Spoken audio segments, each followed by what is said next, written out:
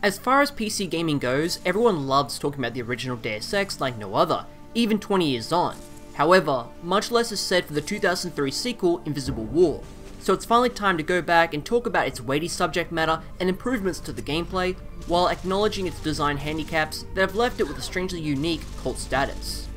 Most folks skip over Invisible War in favour of the prequels, and those that do play it are annoyed by the changes to the augmentation mechanics and skill system. The few that persevere have come to appreciate the greater nuance of these changes and the quality storytelling and themes that, much like its predecessor, still remain highly relevant. Before we go any further, it's time to talk about canonicity. Deus Ex 1 and 2 were made by Iron Storm. They shared the same teams, and most importantly, the writers and designers. Warren Spector may have formed Deus Ex originally and took a backseat role for the sequel, but the core team like Harvey Smith, Alexander Brandon, and Sheldon Picotti were all present. Invisible War was the game they wanted to make, and Iron Storm had the budget to deliver on their vision. Yes, there were limitations by having it run on the Xbox, but the statements from the devs, including Warren Spector, indicate they were fine with the changes and the end result. This matters because although contemporary critics highly praise the game, modern players whose introduction to the series came via Human Revolution seem to have dismissed Invisible War.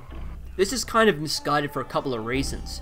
The reboot franchises has zilch of the original team, and it shows with good, solid mechanics and boring stories and themes.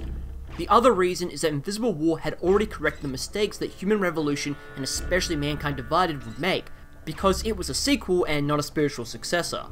This makes many of the retrospectives of the series somewhat disingenuous when Invisible War is skimmed over. It is the truest Deus Ex sequel in terms of continuity. So how did they continue Deus Ex? Streamlined gameplay and doubling down on the AI transhumanistic themes for about 12 to 15 hours, with some of the most impressive and janky graphics of the early 2000s. This means spoilers for Deus Ex, but it's been 20 years, come on. I'm not going to spoil Invisible War too much, but I will have to talk about some characters, themes, and motivations. To circumvent how different players choose the endings, IW starts up with a combination of all three. 20 years after DX's ending, where JC defeated MJ12, merged with Helios, and crashed the global communication network, society has had to rebuild and is currently in the crossroads of the WTO, who have created a level of stability post-collapse, and the Order, a religious amalgamation that wants to curb biomodification and extensive technology development. The opening of the game doesn't quite do this justice, nor does the first few sections.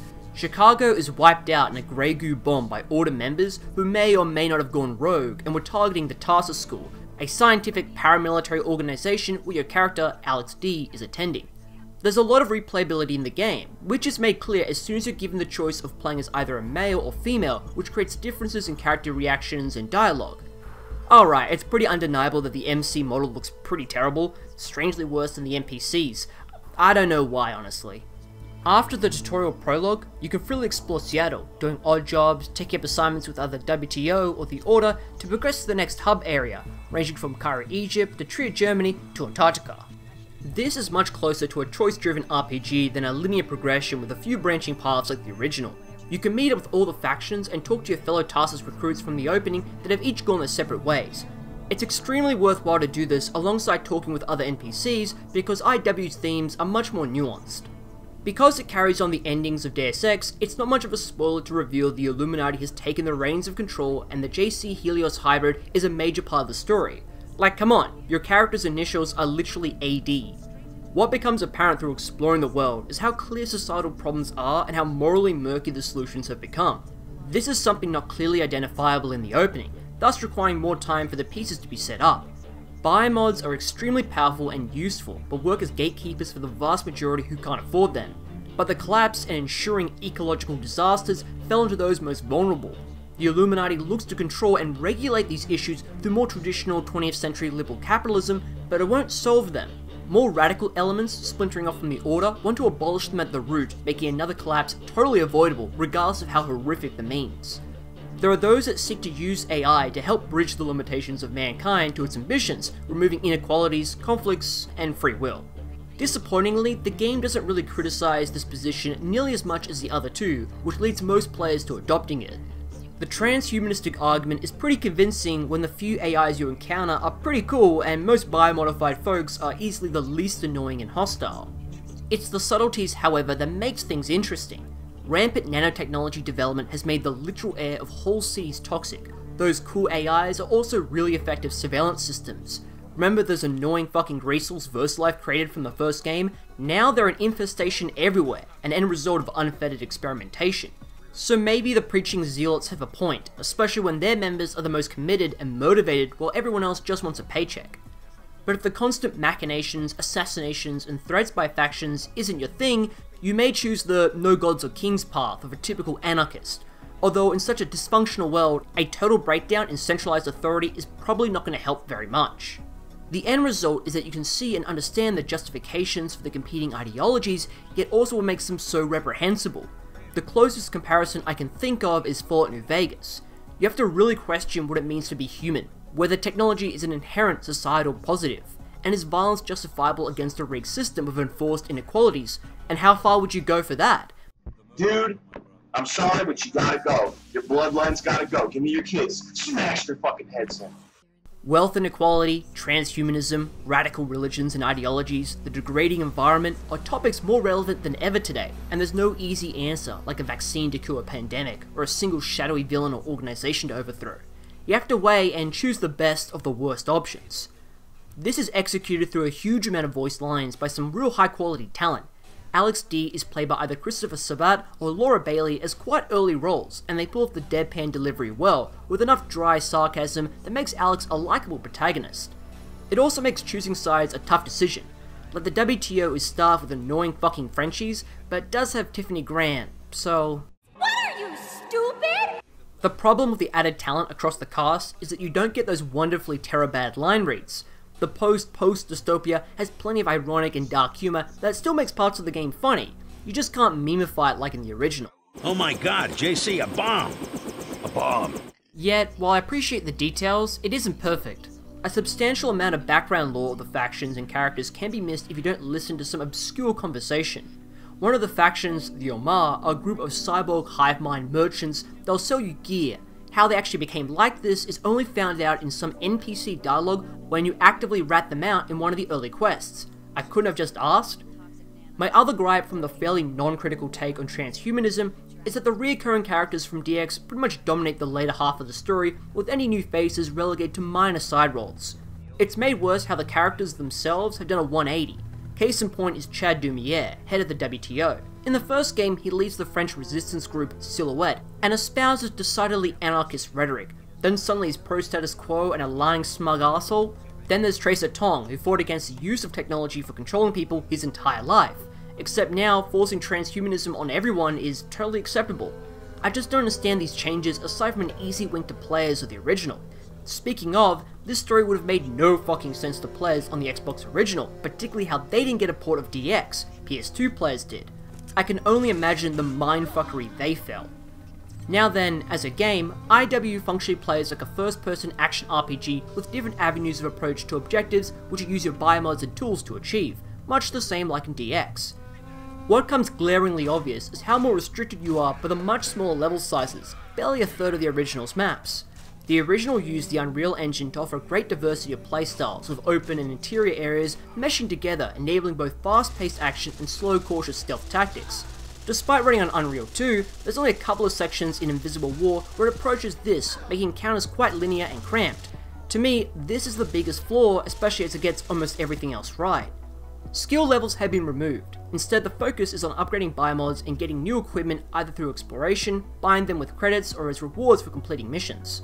Honestly, the EXP system was kinda dumb in DX. You sucked at basic combat and technical roles, meaning you spent most of the game's skill points on slightly improving your accuracy or lockpicking abilities. The bloated progression system continued in the biomods, requiring their own, very rare upgrade canisters. By the halfway point, you were decked out in low-level biomods you couldn't remove and easily replace. IW resolves this issue by having just biomod canisters that either can unlock a new ability or upgrade one, improving its effectiveness.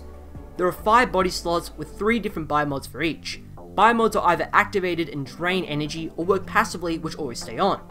There's 2 types of biomods, legal WTO sanctioned ones and black market variants offered by the Omar.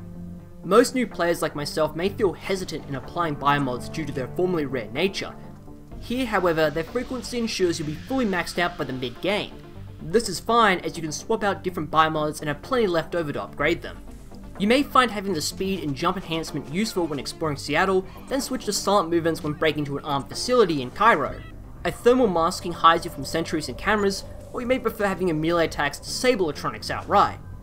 The limited flexibility and rewarding experimentation works wonderfully in making the biomods extremely helpful, though some more than others. Pretty much from start to finish, the hacking mod is always useful in solving puzzles and shutting off security, and there's not enough vertical environments to take full advantage of increased jumping.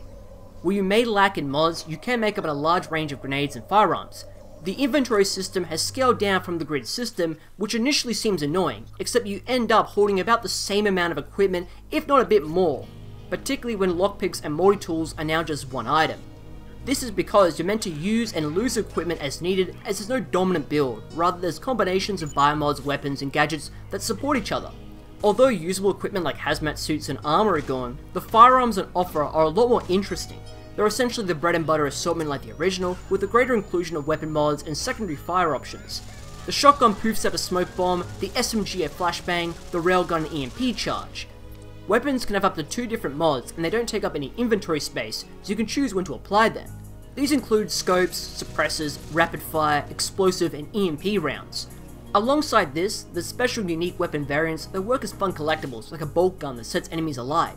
Much like biomods, it's perfectly normal to ditch equipment and respec your gear when it's appropriate. There's no skill limitations, just inventory space. Of course, you can't just ignore how the ammo system is now just one source.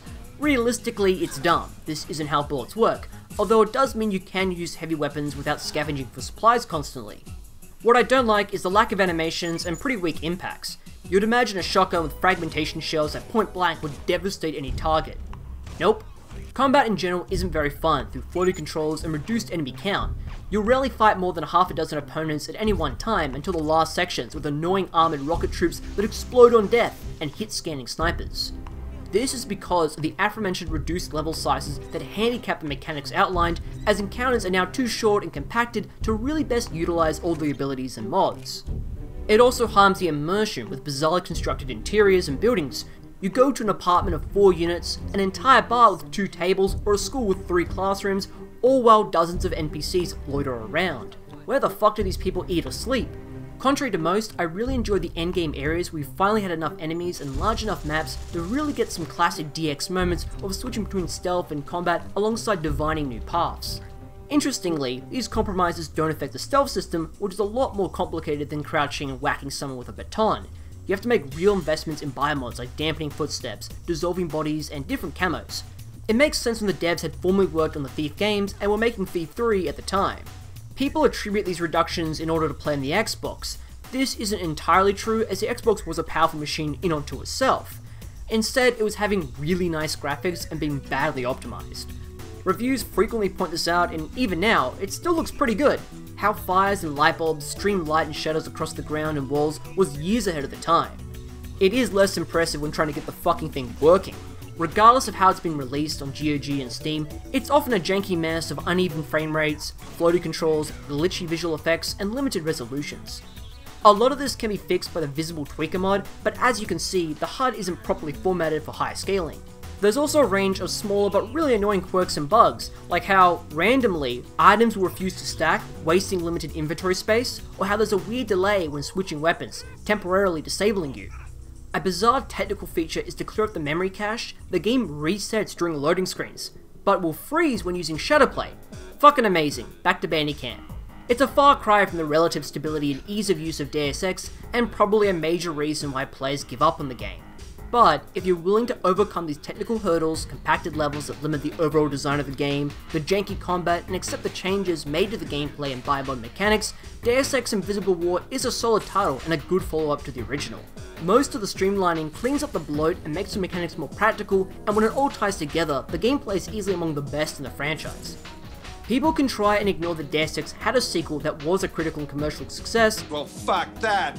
This isn't fanfiction, this is the narrative internal direction the creators chose, and I believe it's kind of unfair to outright dismiss it.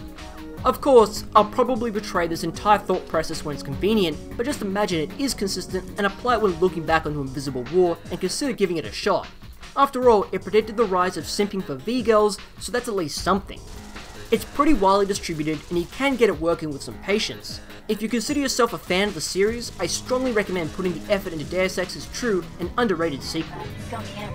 Did you hit it off? Not really. That so-called dating service ripped me off. Tell me about the young woman. Well, first of all, she wasn't young.